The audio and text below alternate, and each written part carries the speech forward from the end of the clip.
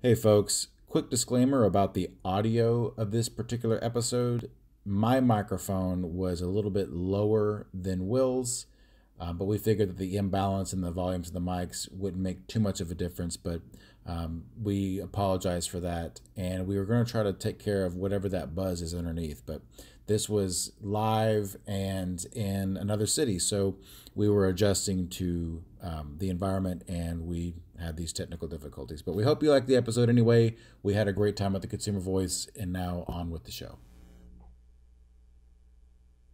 This is episode 92 of the Nursing Home Abuse Podcast, live at the National Consumer Voice Annual Conference. The Nursing Home Abuse Podcast is dedicated to providing news and information for families whose loved ones have been injured in a nursing home.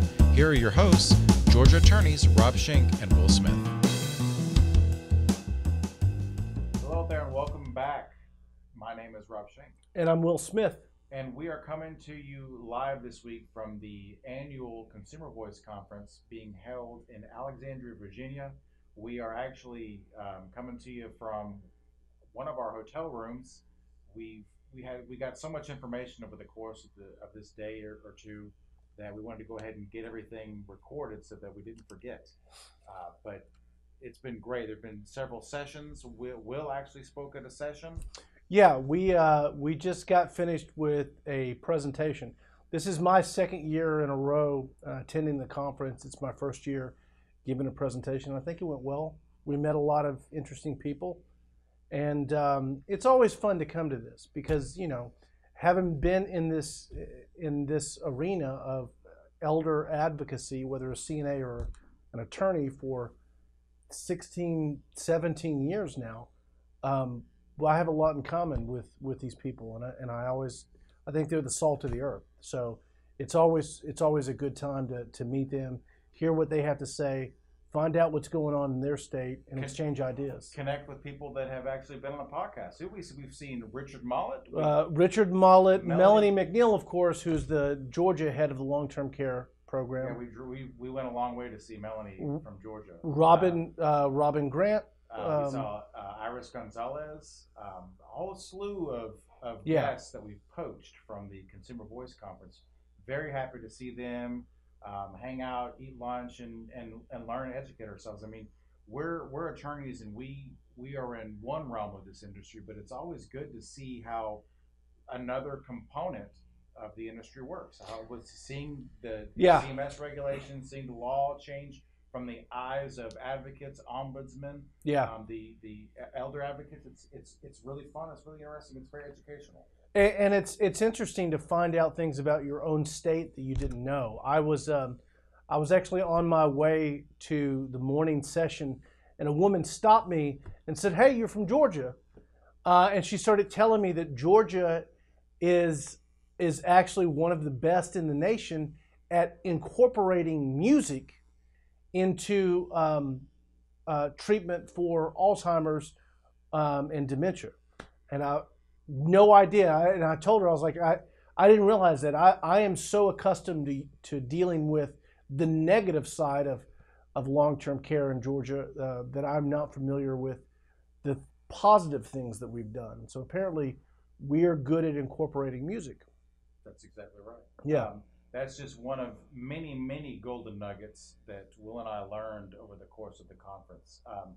I think what would be beneficial for the listener out there is to maybe we could go through let's go a couple of the sessions, just kind of give some quick recaps of the golden nuggets that we learned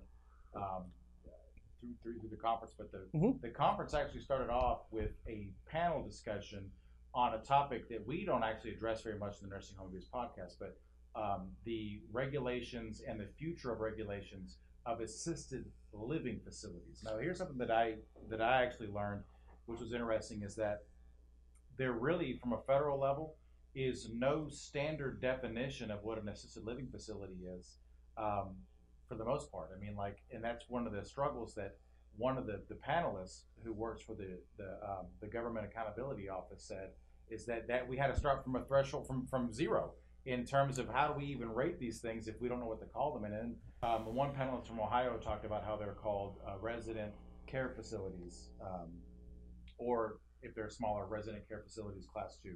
So it's just, I think that was one of the first things that struck me about this panel about the future of regulating assisted living facilities, that we all have to agree just what the heck one is. And it seemed to me that what they were describing, the common attribute of it was that it was some place that housed senior citizens who were not quite in need of the same medical care that you would at a nursing home. However, that also seemed to be one of the problems, is that there were a couple of places that did require as much care as a nursing home, but they still called themselves an assisted living facility. What was pointed out by the panelists was that you're crying that you don't have enough money. Why are you taking residents that require more care than you're supposed to be providing? Yeah. But what I thought was really interesting in this panel was one of the panelists, Ann Hopewell, who is with the Government Accountability Office, GAO. The GAO, and she was talking about this long-term study that was conducted on assisted living facilities, which again, like I said, started off with what we define them as. Yeah. And what they found out, and really, is that they need to be regulated because there are no regulations right now, and there needs to be uniformity of actually how they're regulated. That was the big takeaway, was they need oversight from a general standpoint. But so it's basically the case that assisted living facilities, whatever these may actually be, are in some ways in the same place that nursing homes were before the 1987 Nursing Home Reform Act. That's right. So it's just a free-for-all, wild, wild west. One flew over the cuckoo's nest. Who knows what's going on? And so some of the stats that she provided, number one is that 48 states, through Medicaid, 48 states are provided funding for assisted living facilities, which equates to $10 billion for 330,000 residents, whose care ranges, or whose ranges of services vary from state to state. Yeah. But again, like I said, the point that she was trying to stress was that there's no uniformity in the surveys of these places, and there really is no regulations for the surveys. So she's, one of the stats that she provided was that 23 states do not at all investigate critical incidents, and then 26 states could. I'm just gonna stop that. Sorry. One of the stats that she provided was that 23 states did not investigate critical incidents, and again, some of the states did not have a proper definition, or didn't have a good understanding of what a critical incident was. And so, I mean, you got to think about that in a nursing home.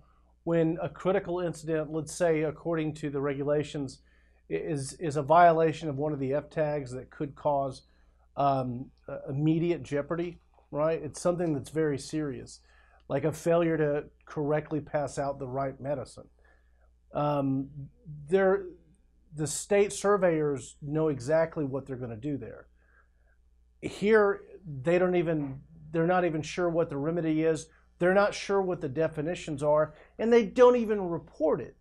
So you could have somebody in an assisted living facility making a serious mistake, like passing out the wrong medicine, or having the medicine set up in a way where it's likely to get improperly passed out, and they're not even reporting that. They don't even know what they're doing. So it's, like I said, again, it's kind of the Wild West with these places. That's right. And so at the end of the day, the GAO provided this information to Congress at the end of the day with 3 recommendations. Number one is that the industry needs guidance. Mm-hmm. They need standards, and they need to have states able to provide the accurate data for those standards to enforce it correctly.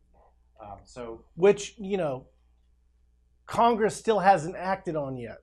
And I know that they just recently provided this. How long ago was this? A year? Yeah. A year or so? It doesn't matter if it was 5 years ago. It's still, like we were talking to somebody in our presentation, do you think that Congress is going to start looking out for the elderly anytime soon? I'm always skeptical. I don't know why it is. It's not a partisan issue.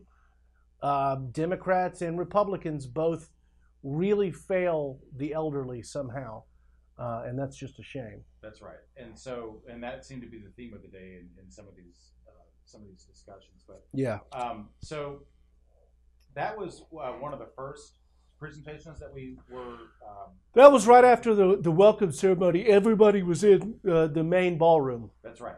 And so a little bit later on in the day, we had a update on CMS regulations and the federal regulations regarding nursing homes. And Robin Grant, again, did a very good job of explaining what was going on. Always great to hear from her. Yeah, exactly. So it looks like...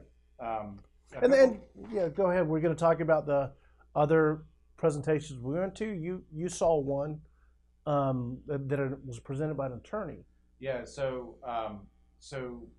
it was basically 20 years. The title of the presentation was 20 years of lessons learned by a nursing home abuse attorney. It was done by Joe Musso, an attorney in nearby, Alexandria, Virginia, who's been doing nursing home abuse litigation for the past 20 years.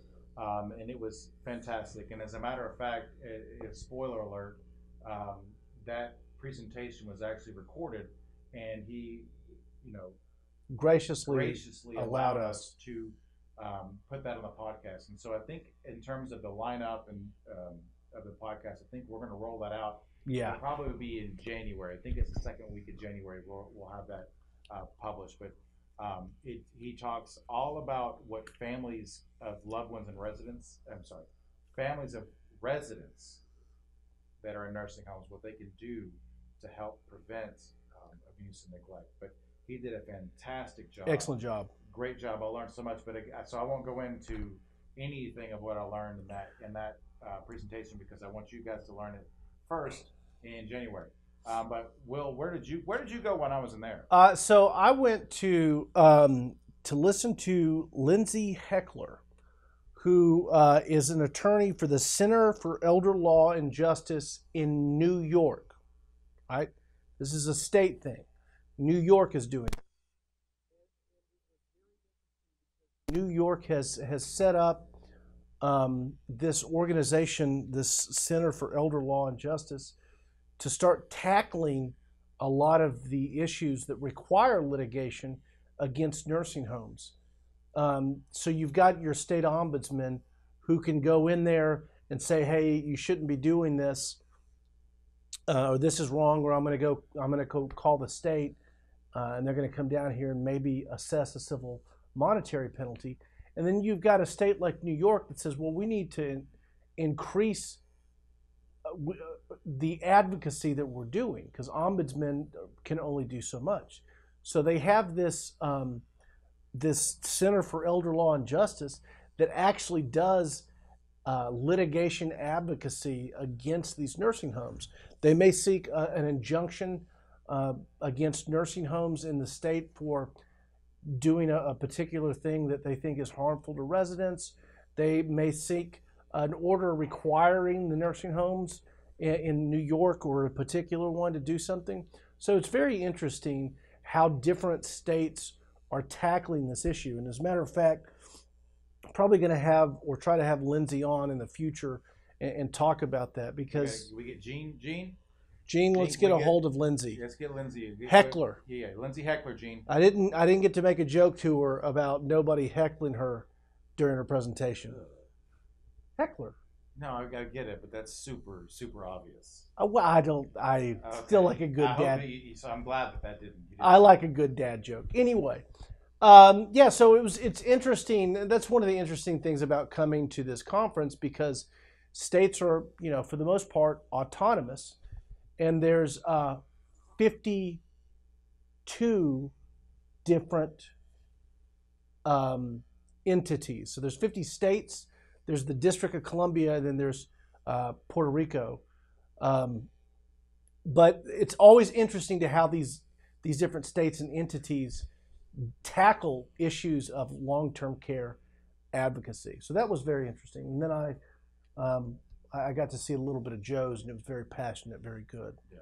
And like I said, during lunchtime, there was a presentation by Robin Grant and David Wright from CMS regarding what's going on in Congress regarding nursing home care. There's a couple of things that I want to take away from what Robin had said. Number one is that currently there is a rule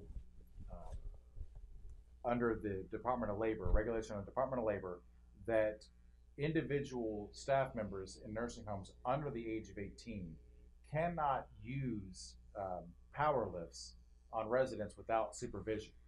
And so there's now a proposed rule that's going to allow individuals under 18 that work at nursing homes to use these lifts without supervision, even though there was just a recent study that says that by and large, people this age cannot use these things appropriately.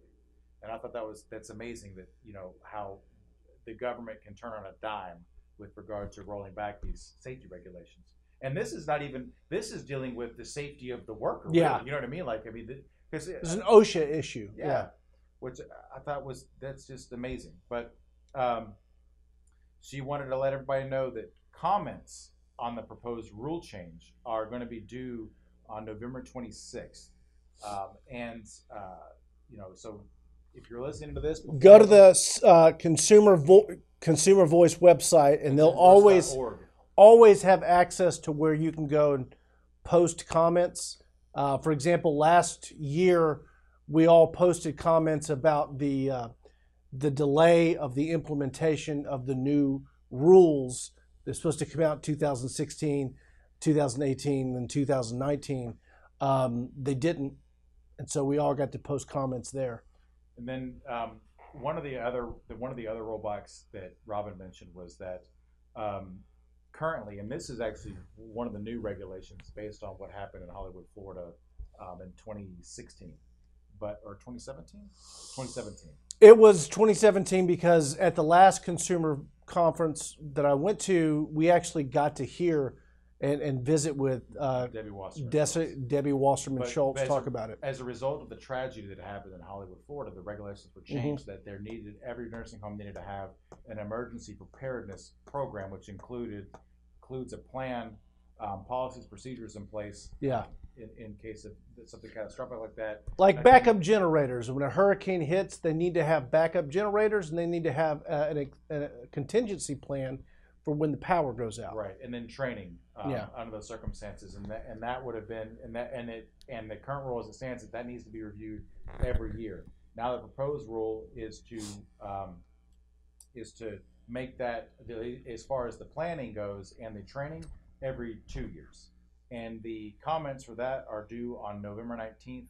And I'll, if possible, Gene hopefully can put this up on the screen, but hopefully I'll have a link to where we can go, because again, Consumer Voice is providing model language for citizens to weigh in on those with their comments, weigh in on the proposed regulations. So those two things that just struck me as like, man, we're always fighting to keep from going backwards with these regulations, and it's always, and comments matter. Comments do matter. Comments. They got over 10,000 comments in 2015 about the proposed new regulations for 16 and beyond. I mean, it matters to them, and it tells Congress, it tells CMS, like, hey, this is something that people care about. We ought to do this because they're using taxpayer money.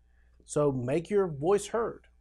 That's right. And so, Will, you also presented quickly. What did you talk about? I talked about one of the proposed rules from 2016, which has to do with banning pre-dispute mandatory arbitration clauses. And you know, it's something that we deal with all the time, because at the end of the day, we're trial attorneys. And we can't take a case to trial where it sees the light of day. I mean, because the greatest disinfectant for bad deeds is sunlight. And so on the cases that we take, we expose them to the public, and we expose them to that sunlight by taking them to a jury trial. We can't do that if there is a binding arbitration agreement.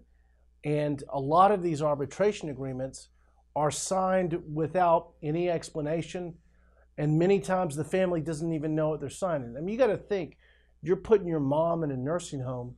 It's not something that you want to do. It's an extremely emotional situation. And they've got you signing all these different documents. You don't know what's what. Most of the time, I'd say the overwhelming majority of the time, people don't even realize that they've signed away their right to a jury trial. That's right.